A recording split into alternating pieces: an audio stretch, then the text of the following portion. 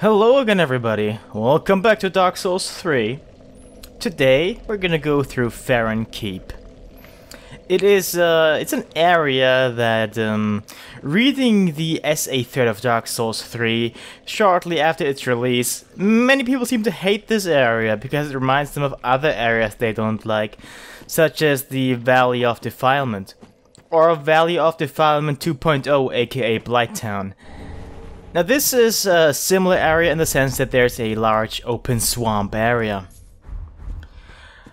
But I think it's actually the... I won't say necessarily the best, but it's probably actually the best swamp area in a Souls game to date. And that's also coming from someone though who liked Blighttown and who liked the Valley of Defilement. I do think this area is actually a pretty good example of a well-designed level. To some extent, in the Souls way. Because right at the beginning, if you look around, you can just get a couple of purple moss clumps which allow you to heal the poison that you're no doubt gonna build up. You get a couple, but you should take this as a reminder to buy some at Filing Shrine from the Handmaiden. At this point, of course, this is kind of just, you know, doing it. But when I first played the Valley of Defilement, I thought, oh no, they surely don't expect me to go through the poison. Then I finished all the other areas and I went back to the Valley of Defilement Part 2 and, okay, I guess I do need to go through the poison. I ended up enjoying it more than I expected. And, of course, these areas always have one thing in common aside from the swamp. It's that there's fire, and that fire guides you through the level. All you need to do is follow the flame and you will be guided to where you need to go. This level in particular can be cleared really quickly if you just, you know, do the necessary stuff, follow the fire. But if you want to get some extras, particularly if you are a spellcaster, a sorcerer in particular, you might want to go through the swamp because there's a couple pyromancy tomes.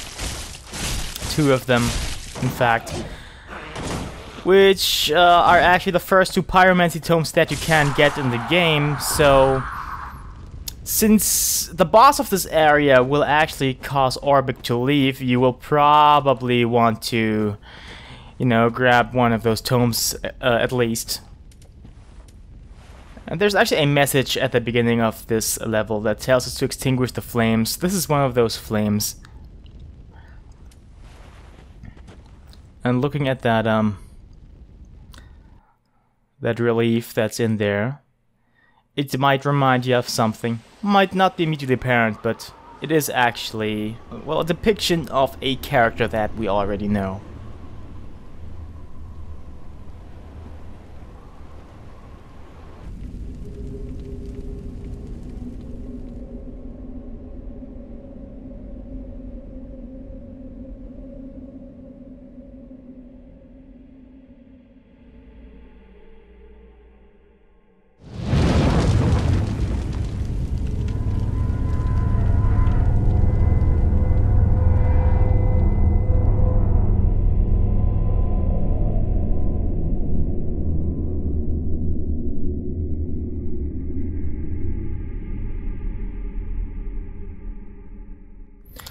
Alright, now we just need to do that 2 more times, and we can open the door to Wolf's Blood.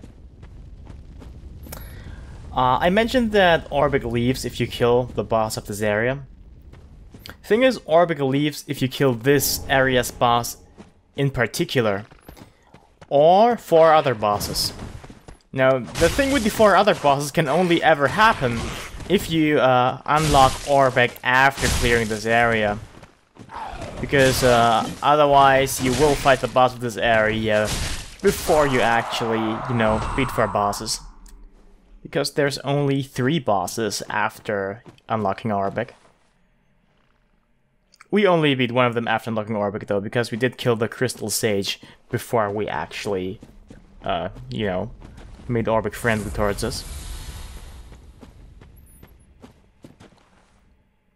And yeah, we only need to follow the fire. Here it is again. And the area will be really short if you do that. On the third leg of our journey, it actually, you know, tones down on the flames a bit. But first, here's something I want to kill. This thing is evil. If you let it, it will chomp you. It will pounce and just land on your head or stomp you. And if it actually does land on your head, it counts as a grab attack. And it'll just do a bit of damage. It's not too much, but it is fairly annoying if they do it several times in a row. We will be seeing that eventually, don't worry. But make sure to kill those guys as soon as you see them. Alright. So to the left here, you could go through the swamp to reach... Well, we're gonna do it eventually, but... There's 3 very tough enemies guarding something that's hardly worth it. Just catching a brief glimpse of them. Don't worry. We'll be fighting things like those soon enough. And here's the second flame using extinguish already. And those guys are called Gru, by the way. This is something that we can tell from their weapons, if they drop them. Now let's check out what little art we have here. It was a bit of a tree-like creature first, and here's a pile of skulls. A skeleton made of skeletons? Do we know someone like that? Okay, yeah, it's Nito, and the tree-like creature would be the Witch of Izalith, or the Bed of Chaos as we know it. But why are the depictions there? That's something to figure out for us, I suppose. The final one would either have to be Gwyn, or the 4 Kings or Seath. The Lord Soul of both of those was technically only a part of Gwyn's though, because he gave it to them as a reward for, well, the stuff they did.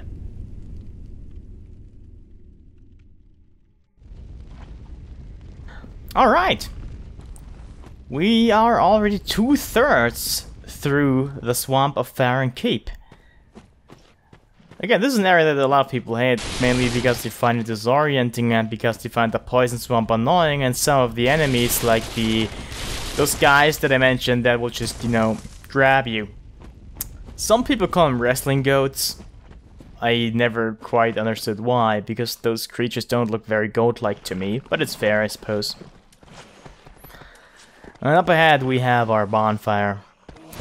Now, I don't need it technically, because you can see by the timestamp that we're just about 7 minutes into this area.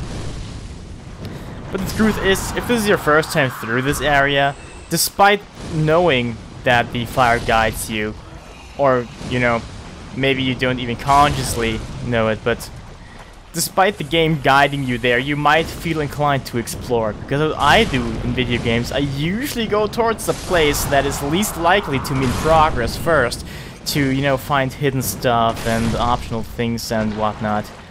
But I'm sure many people do that actually. So this bonfire was, on my first run through here, very welcome. Nowadays I just do it by going through the area, unlocking the bonfire, and then I just go to the parts of the swamp that interest me.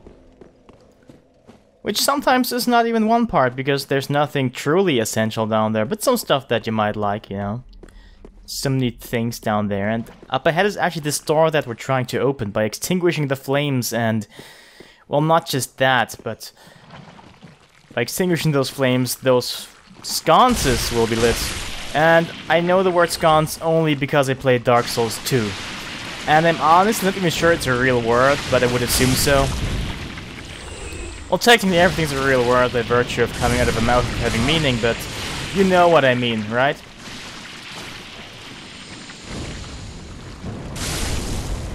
This bit is very rewarding because it gives you an undead bone shard. And the really important treasure is not even hidden in the swamp. The game's that nice to you. Being in the swamp is more of a psychological warfare, if you will, because the poison isn't that bad. But many people will feel a rush to go through it and will be afraid to fight there because they will constantly have their health drained once the poison has built up. And look at that, here's fire guiding us. And up ahead is a very annoying enemy. We will be learning more about that once you get up close. And this muck here is actually slowing us down. So what I brought as a weapon are the Brigand Twin Daggers. Most dagger-type weapons have a unique ability. Well, it's not unique because all of them have it, or most of them. It's called Quick Step, and it allows you to just go through the muck really quickly. You can do the same thing by rolling, but this is even quicker.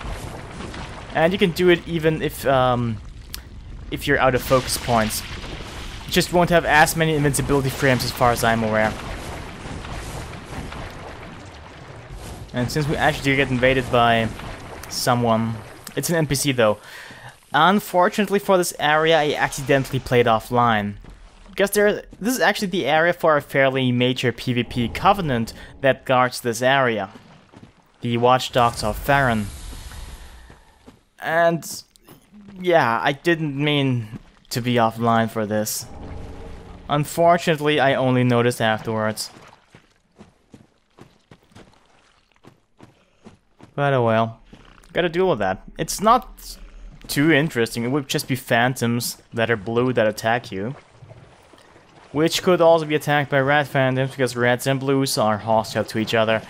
And there's actually several types of blue phantoms in the game. We'll be learning more about that. But the blue sentinels that we have unlocked are also blue phantoms. And those could also, as far as I'm aware, attack the Watchdogs of Farron.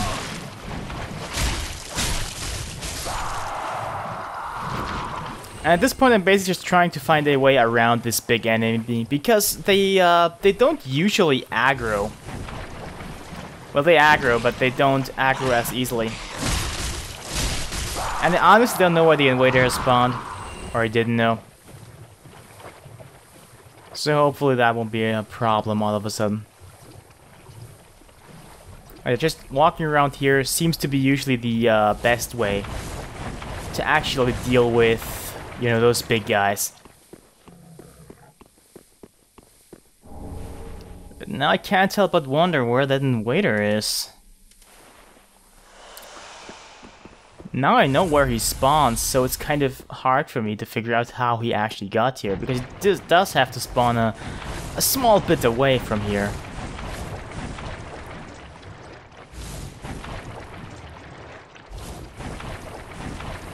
Sure, he's gonna just backstab us any second now.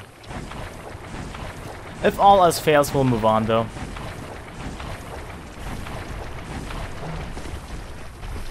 Ah, one of those guys saw us. Sweet. And every time they hit the ground, they will spawn projectiles. Which makes it very annoying, because every time you hit them, what you need to do is just dodge again afterwards, so you can't just safely hit him after dodging. Which is something that you usually can do. I understand it mixes up the way you have to fight this opponent, but it makes him pretty hard sometimes, because he has a lot of health. And having to deal with the projectiles in addition to his very powerful attacks, it just, yeah, it can do stuff to you. Very bad stuff. And right here, the poison nearly killed me. This usually isn't an issue.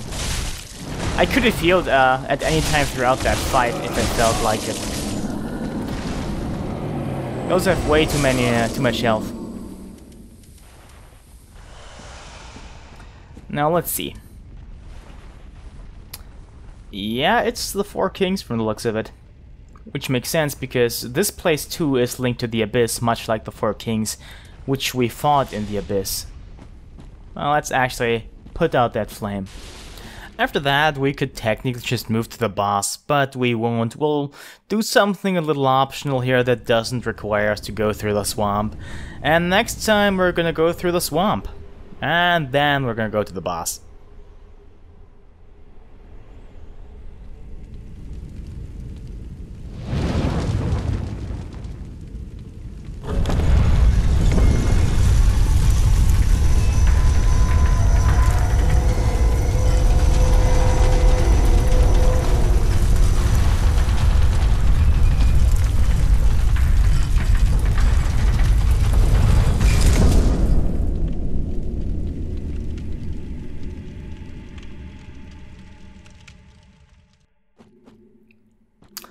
Look at that! Our invader friends showed up.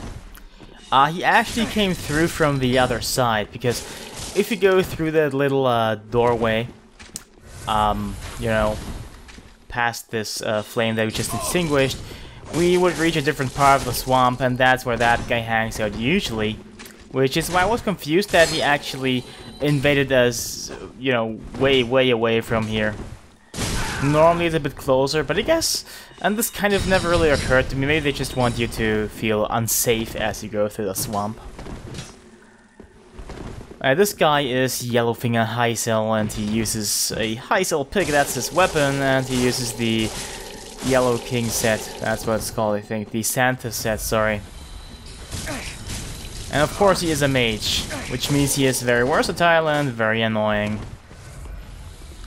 Guess he will just try to get away from you as best as he can, a lot of the time. And stay at a range, and possibly walk right into a mob of enemies. And what I'm doing now can best be described as not playing very well.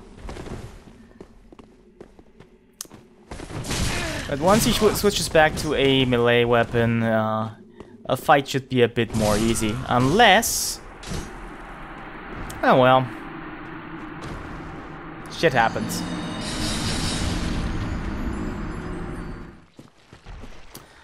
Alright. So, I don't really want to go back to where we fought him. In fact, I don't really want him to invade us again. Just, there's this item here. Ah, we forgot. Figured I might as well pick it up. In case you lost your bearings, this is actually fairly close to the one abandoned tower where we found the undead bone ash.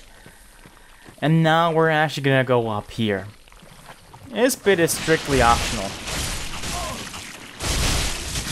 You don't need to come here ever, but there's one thing in particular that I want so desperately up there. We'll be seeing what I mean, and you will understand, especially for me LPing this game, what it means. The Souls games sure like their long ladders. I'm not sure which one's the longest, but this isn't it. So before we go inside, let's actually look around this area, because from up here you can actually see the towers with the flames. And now they are not on fire anymore. Mainly because we've already put them out. But you can see them. And if you can't find one of the flames for some reason, just, you know, go up here and look. And yeah, we just did open up an illusory wall, and in here is actually the thing that I want. The Dream Chaser's Ashes. It's one of the few sets of ashes that actually have unique dialogue if you give it to the Handmaiden. And this wolf, which is presumably dead, is actually the Covenant leader of the Watchdogs of Farron. So now we too could invade people who just come to this area to go through the game. Well, let's actually give those ashes to the Handmaiden. Because again, it's the only set of ashes that actually gives you unique dialogue if you give it to her. Aside from ashes of somebody you just killed. And another set of ashes we haven't given to the Handmaid yet are the Paladin's Ashes, which appear to be Paladin Leroy's ashes, because, well, he's the one Paladin that we knew was a Paladin, and we get some items linked to the Way of White out of it, which, you know, was Leroy's religion. Gracious, passing fine ash thou hast given. Let this ash bestow nourishment. I only hope these new wares content thee.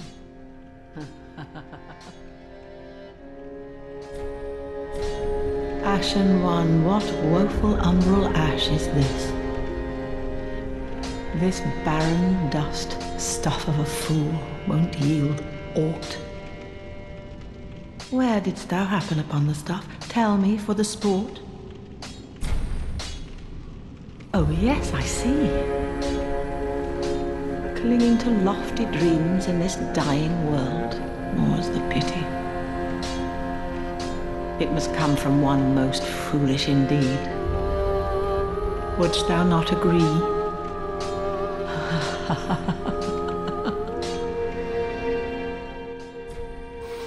Alright, now we can actually purchase Titanite shards, which will make upgrading weapons for this will be so much easier, believe me.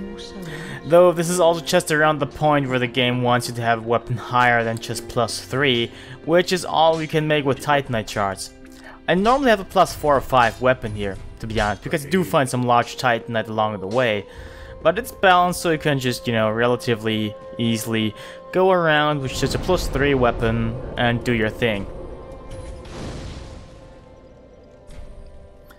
And since we found the undead bone shard, let's just use this as well. Well, that's not all there is to this place. Because there's this fairly, you know, big elevator.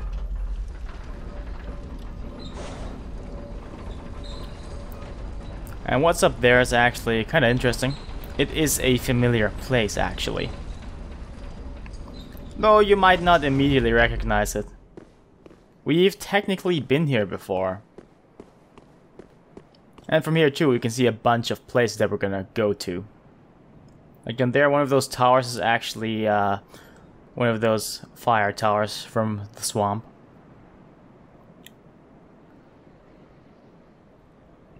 And the high wall of Lothric right up there. So this is actually the bridge, or rather the, well, yes, the really long bridge that would lead to Castle Lothric. The thing is that it's, as you can see here, quite damaged. And there's a Chaos Demon patrolling around. Though it is a Chaos Demon that has lost its flame. It's a rather simple fight, to be honest. Opposed to the one that we fought together with Sigward, this one cannot use any fire-based attacks whatsoever. It does have some attacks, though. He is, of course, very reminiscent to the Asylum Demon. And a bit to the Stray Demon, I guess. Additionally, you can just puke boulders at us. Which, you know, is nice. Something I could not show off, though, is that if you damage his legs enough, they will actually break off. And he will fight without them. But I've never actually managed to do that, I've only seen it happen on other people's footage. Aside from that, again, this fight really isn't too difficult. Fairly slow swings that are easy to figure out the time to dodge for. And this neat attack that we've seen so many times. The fact that we have a weapon that has a lot of very quick consecutive strikes actually helps out a bit here. Though you could just as well fight him with a bigger weapon, because he is slower. He will always be slower than you, no matter what. He's, after all, has his best days behind him already. But we do get a soul from him, the soul of a Stray Demon. We'll be having a look into that eventually. But yeah, this is the bridge that we actually have been on before, though we've been on a different part before. We can't reach that part, but we will soon see a bit of the bridge that we could see before from a fairly good vantage point. I wonder if you still remember. But to get there, we actually have to, you know, come here.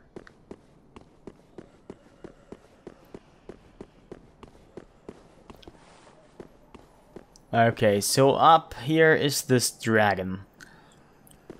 And above the dragon, you can see those two towers. And we look down from one of those to see this dragon here. And up there, on the other end of the crumbled bridge, would be the tons of pilgrims, and where we found Yol.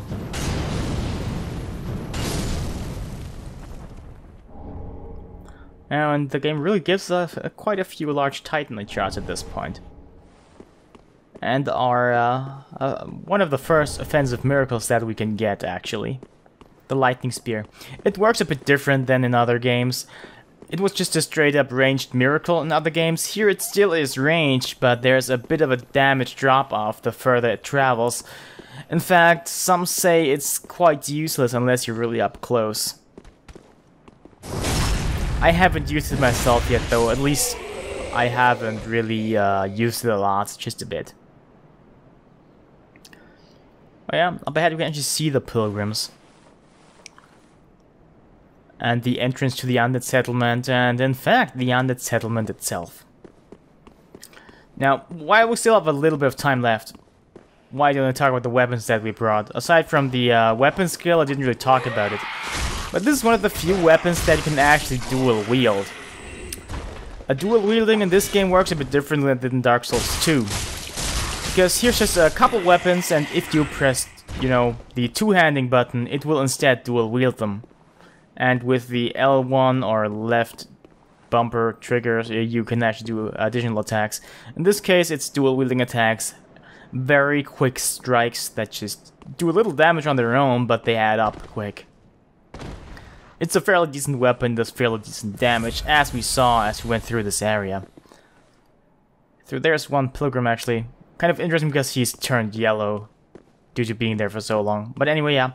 The Brigand Twin Daggers are actually a fairly decent weapon as far as I'm concerned. I usually shy away from daggers because they're really weak. And even though they attack more quickly, the speed that they have usually doesn't really make it worth it. But dual wielding it, having very, very fast attack speed, actually that's quite good. That makes it worth it, in my opinion. But this is it for the exploration of this area today. Now we won't be having a look into what we can make from the Stray Demon Soul right away, because we will actually be using it soon, so I won't make a separate segment for it. So, see you again next time when we go through the swamp.